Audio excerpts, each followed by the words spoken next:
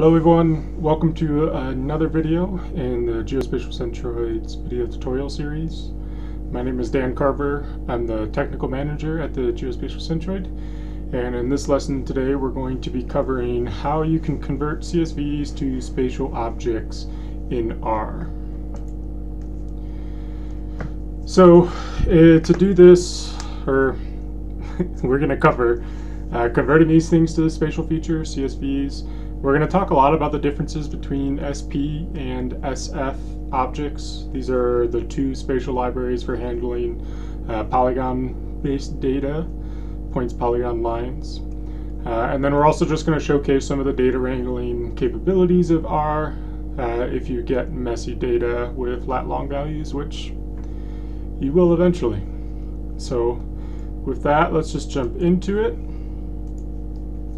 So like the previous lesson, I really like outlining the tasks in RStudio just with headers before starting them up. So today we're going to be looking at specific libraries. We're using the base directory as a relative path. I have some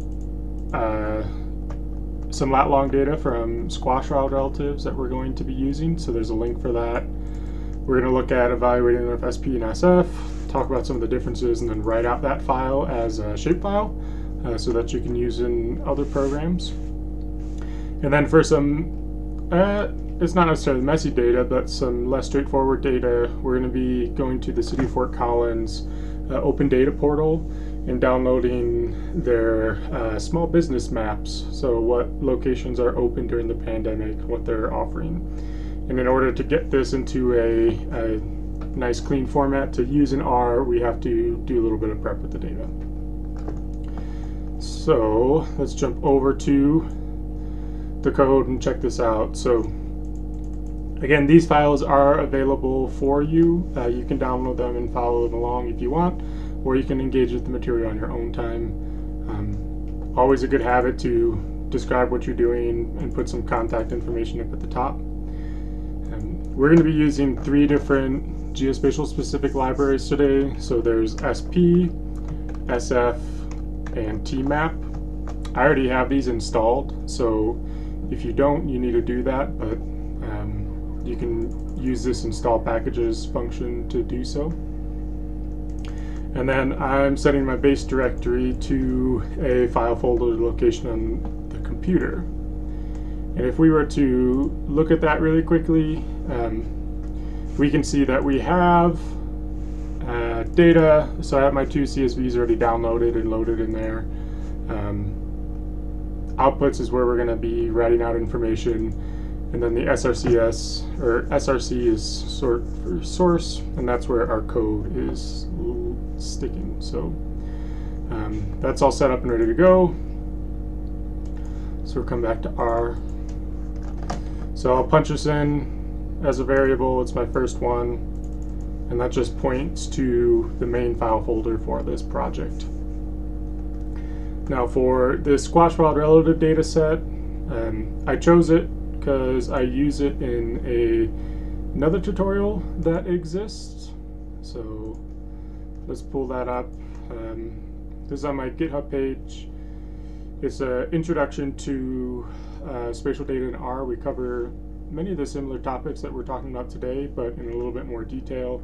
And this is something we run as part of our software carpentry trainings with the NASA develop data. So GitHub's nice because you can store data up here, you can download it, you can view it as a raw data set, and save this as a CSV. So it's really pretty flexible and a great resource to get used to using. So this one, as you can tell, it's got lat-long already listed for us. It's a clean data set from a publication, so it's ready to roll. We'll go back to R.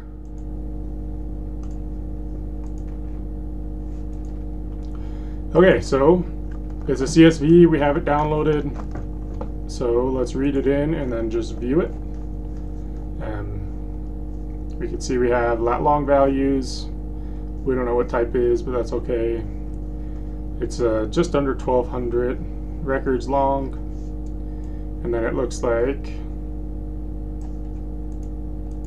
you know, we probably have a complete data set. So it's nice and clean, ready to work with. We can close that out. And then now we want to take the CSV with lat long data and create point data sets out of it. So we'll start off with SP. And SP, this is a library. We loaded it, but you can call functions from it by doing sp ... This was the first spatial library brought into R, so there's still a lot of dependencies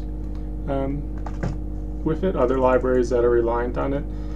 But it is kind of getting phased out by SF, and I think hopefully at the end of this content you'll see a couple reasons why. So when we create a SP object, in this case we're going to want to create a spatial points data frame. So let's just look at that. I'm going to copy and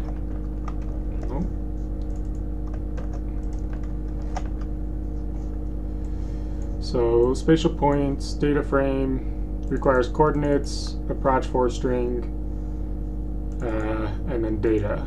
So you can have points or you can have a data frame. Since we have information stored with these lat long locations, we're going to include this data as well. So get this out of the way. So we need coordinates, we need data, and we need a proj4 string. For coordinates, what you need to be careful is you assign basically x, y. So we're used to talking about lat long, which is the north-south and then east-west perspective, but in R at least, you want to provide it in an XY format. So this is your X dimension longitude, your Y dimension latitude. So we're going to subset out of our CSV that we ran in our latitude and longitude columns, and we're just going to call them by the names. So if we just take a quick peek at the coordinates, you can see we maintain these negative values, so Western Hemisphere, and then positive values, so Northern Hemisphere. But that gets fed into our coordinates. Okay. We need a CRS, or coordinate reference system, and to get one of those, we can pull what's called a proj4 string. And I really like using this website called Spatial Reference. These are unprojected lat long collected in the WGS 84 datum. So they have a lot of different ways that you can pull this, but we'll just grab the proj4 string. So I copy this and I brought it back into R. And what that means is that I can save that as a string, but we need to create a specific CRS object out of it. So we have to run from the SP library a function called CRS. And what we end up with is a specific class of data. So this is a requirement. We can't just provide a string here. We have to provide a CRS object for this. So it's a common hang-up. And then data is easy. We just throw it a data frame, which we already have from reading in our CSV. So let's run that. Great, no errors. Check out the class. It's a spatial points data frame as we expected. And then using a really helpful library called tmap, we can just create a quick plot of this. Yeah, so there it is. There's no reference material, so this doesn't help us that much. But these are spatially referenced objects projected onto a map. Okay, let's just clear that for now. So that's working with SP. Really not hard, pretty straightforward. And then let's look at SF. So the SF library, most of their functions, I'm still trying to get a handle as to why this is exactly. they start with this ST, so like all their spatial operations maybe. I don't know, I shouldn't project what it is, but there's a lot of their functions are ST dash something or underscore. So in this case, to convert in an object from one data type to another, we can use this ST as SF. Let's look at that documentation really quick. ST as FS. Convert a foreign object to an SF object, perfect. So we can pass data frame, chords, so on and so on. So there's a lot of extra information here as to how to use the function that you can dig into.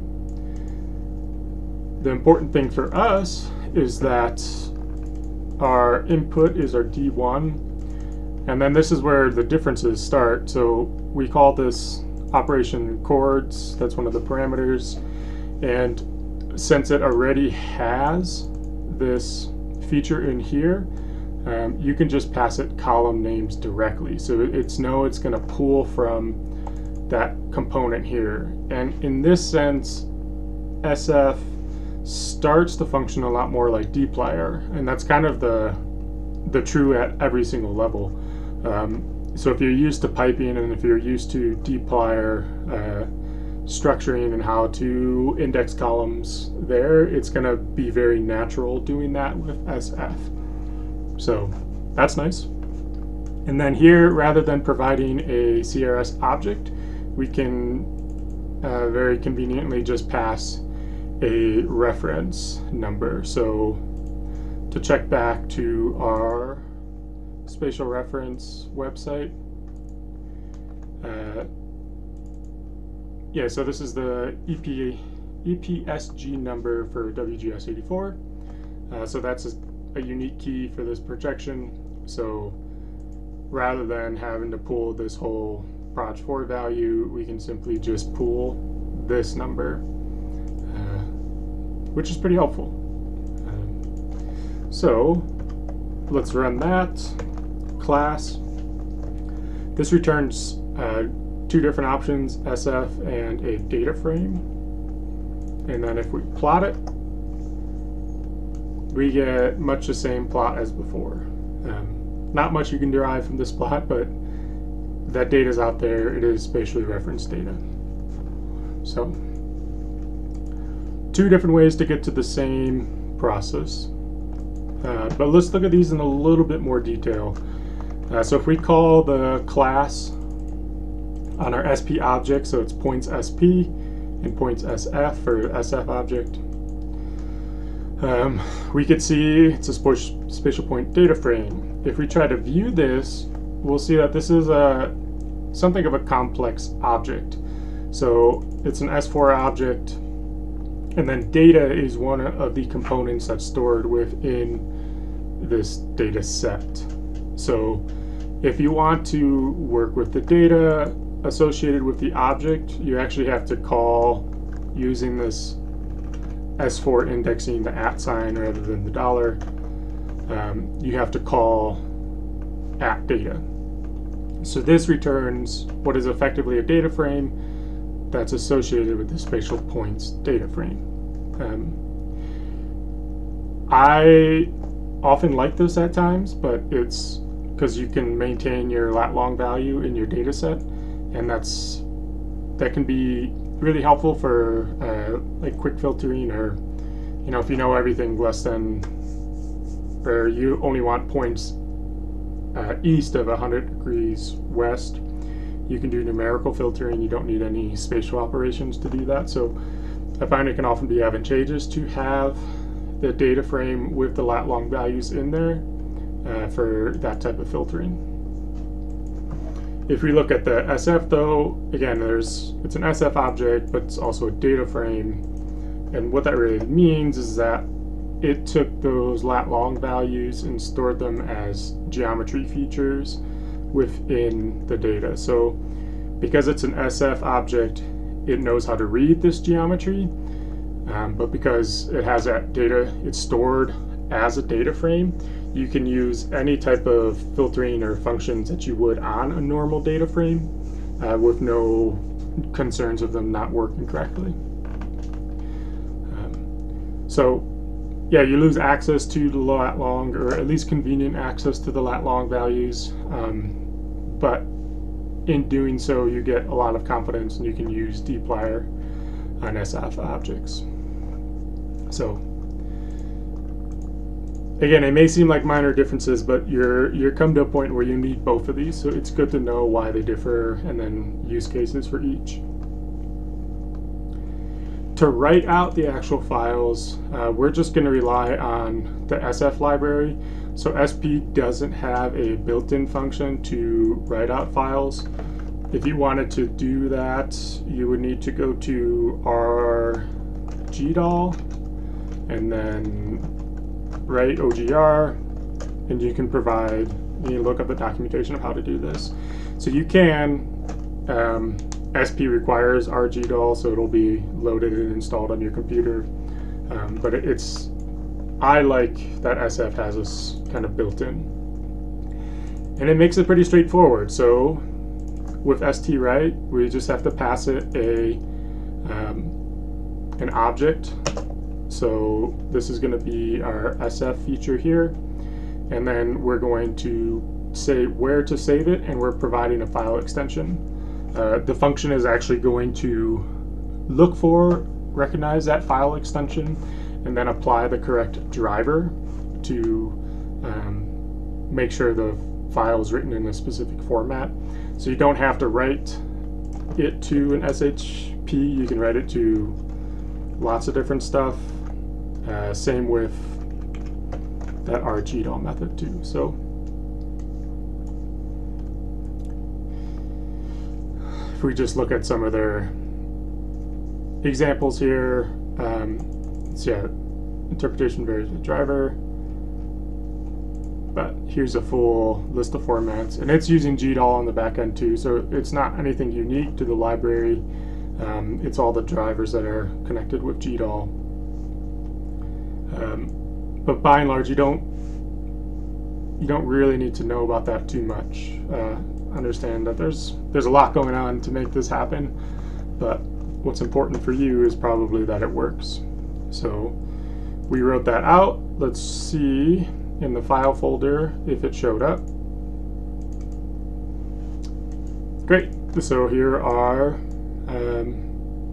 the 4 necessary files connected to your SHP. So you could throw that into Q or ARC or whatever you're interested in. Lots of other options. Now, returning back to our code. Here, if we want to write out our SP object, we actually have to transfer it. We have to change it. And we're going to use that same function that we used on our CSV. So st as sf, right? So that gets converted within here, and then we can write it out as a shapefile. So we can't write out an SP object directly, we have to convert it to an SF feature. So we'll pull up that file folder, and we can see that that second object got saved as well. The data behind it is a little bit larger because those lat long values are stored as columns within the data set, whereas in our SF object they're stored as a geometry feature, not columns in the data set. So, but besides that, they're the same. Okay, so like I said, our input data set are, in this case, again, since this was pulled from, excuse me, a publication, this is clean data, analysis ready to go. More often than not, you're not going to be so lucky. You're going to have to do some work yourself to work with your data. So this is a really cool website. I live in Fort Collins and I appreciate it. I look to it quite often. But let's go back to our browser. So Fort Collins, they have an open data website, and getting a little off track. Let me grab that URL again. So if we punch this in, this is a search that I did not too long ago for the most popular open data files. And the one that came up was support for Collins businesses during COVID-19. So if we look at this website,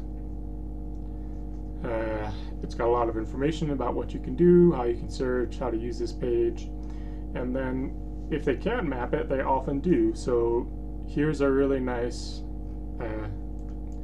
kind of simple web map that we could definitely recreate in R if we wanted.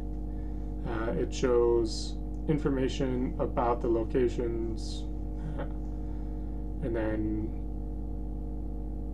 comment. So if you're interested in helping out some people who live in the community, you can support small businesses by visiting these places. That's basically the message. So visualization tools, and then you can also search for different parameters. So automotive, breweries, so on and so on. What's really nice about this is that you can go to the data source. So they provide access to all this data on their open data site, and you can export that data. And there's a couple different options: CSV, KMLs, and shapefile. Obviously, if you wanted a shapefile, you can just get it from here. You don't have to do for this whole conversion in R. One point to note on that is that if you do download the CSV, that's only one file that stores all the information that you need. You don't have to, zip up the shapefile to move it around. So even if you want it to go to this shapefile in the end, it could be convenient to keep it as a CSV for the time being. So I've already got this downloaded, so I'm not going to pull it. But let's just jump back into R and take a look at it.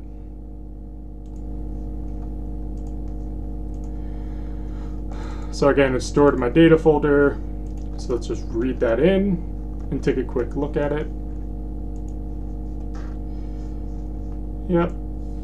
There's the name of the businesses, different websites, on and on and on. And then here's what we got.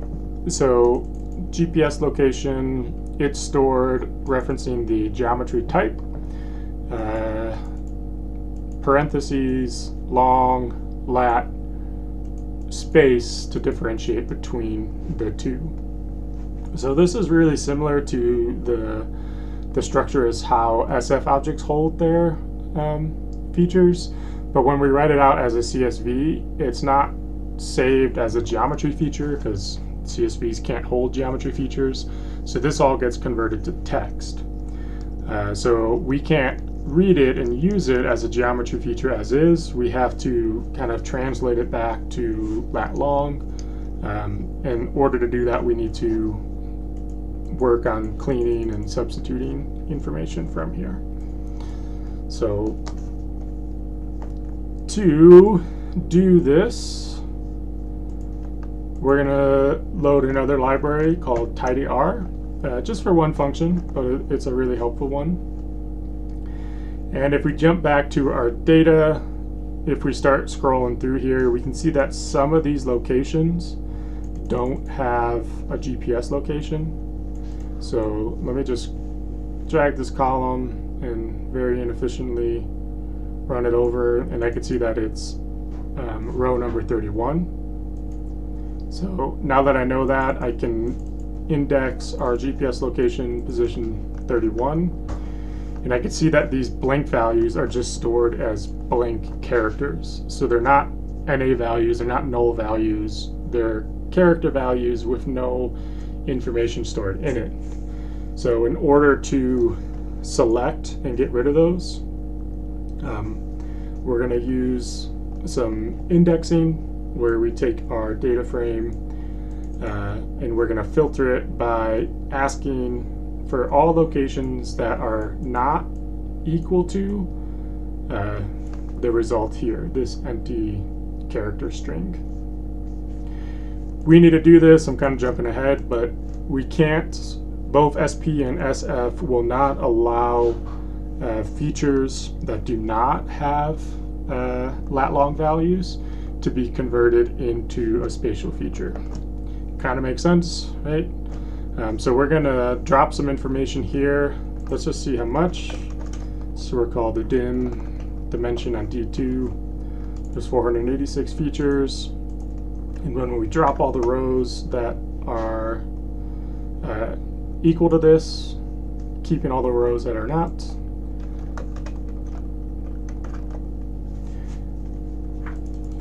$455, so that's like 31 features that were dropped that didn't have lat long values. So we can't represent those elements in our spatial features because they don't have spatial information.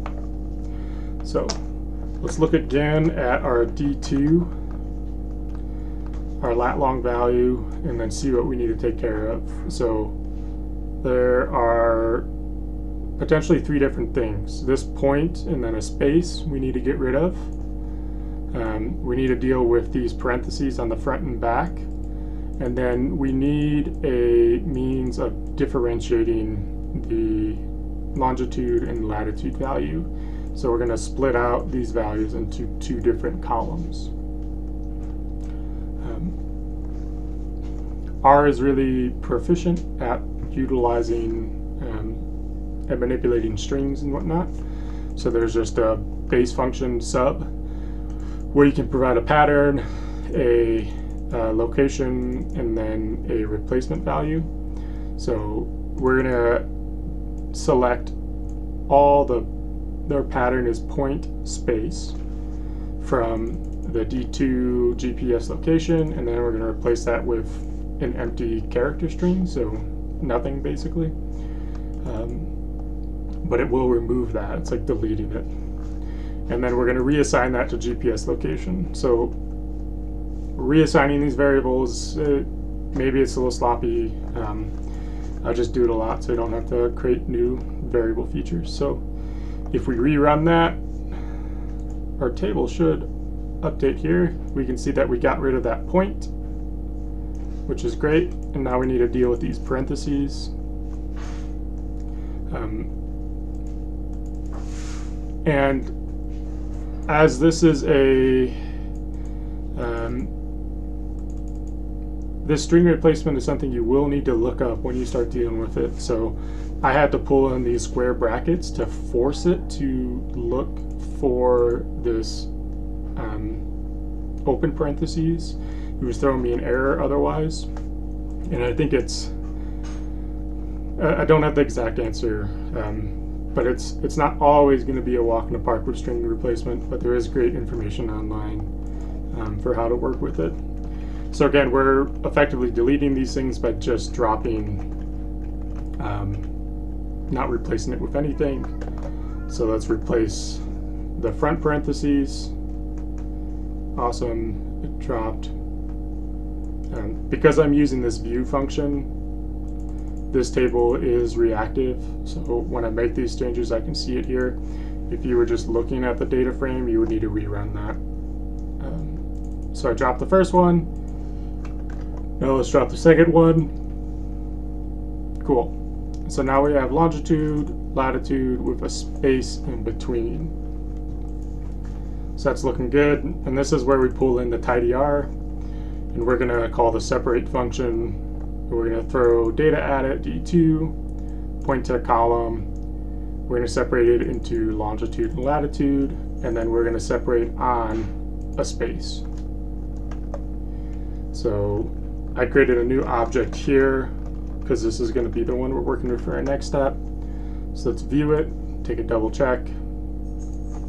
So we've replaced that column, GPS location, with a latitude and latitude, incorrectly spelled version, so on. So let's run this function. So this is from tmap. It changes the map view from static to interactive, so we can get a little bit better view of it. to create an SP object, we have to build that coordinate set again. And if we take a look at our longitude column here, it's a character.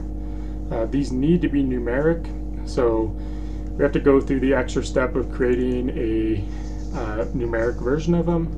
So I'm assigning this to longitude 2 and latitude 2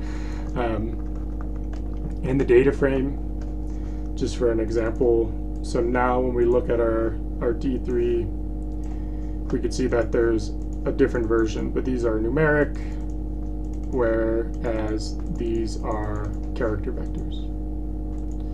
So with that in mind, we don't need to create a new data frame. We can reference the coordinates from that object within here, but we do have to call it from that object.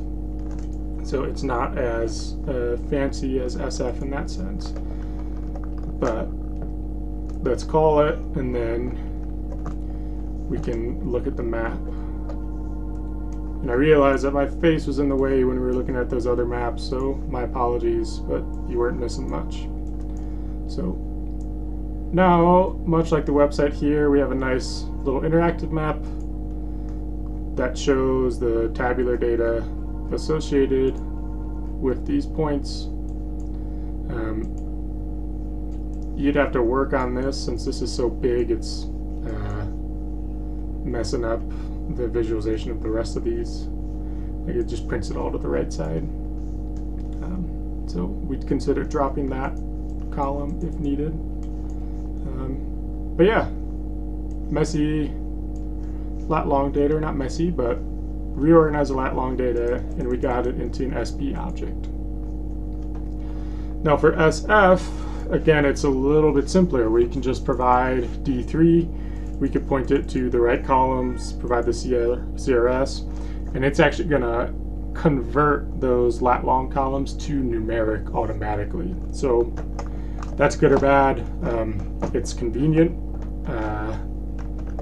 and then the result is approximately the same, where we have a nice little map where we can view all the small businesses of Fort Collins. So College, Harmony. This is the kind of industrial district, breweries all over the place. Horse and Dragon, Mountain Fermentory. Yeah. So pretty cool. And with that, I will say, let's check back at the objectives. So we've worked with a couple different CSVs, made them into spatial features. We've talked a little bit about the differences between SP and SF.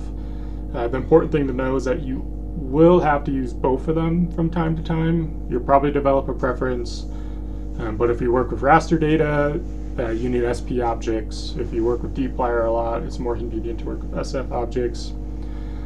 And then we just showcased some of the power of R for data wrangling and cleaning coordinates, as well as producing these interactive maps. So I hope you enjoyed this, and looking forward to seeing you on the next one.